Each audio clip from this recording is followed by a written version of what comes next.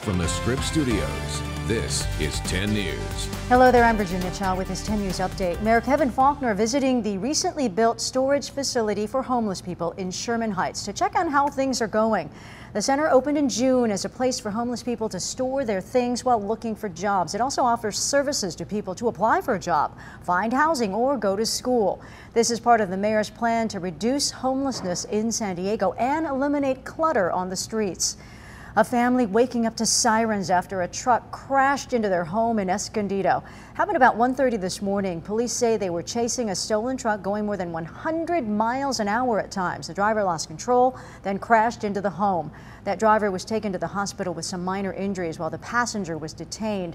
The family says they're okay and no belongings in the home were damaged.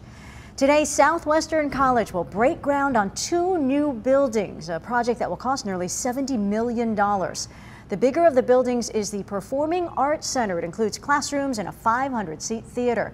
Crews will also begin building a college police station. Officials celebrated the opening of the new Wellness and Aquatics Complex back in January, and a new Math and Sciences building is expected to be open next year.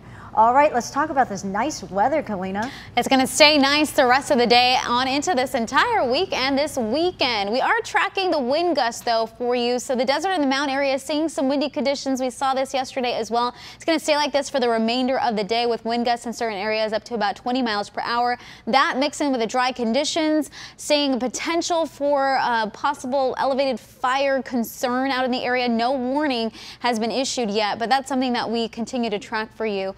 76 degrees right now for the high along the coast. Tomorrow, 76 as well, staying pretty consistent in the low 80s the remainder of the week.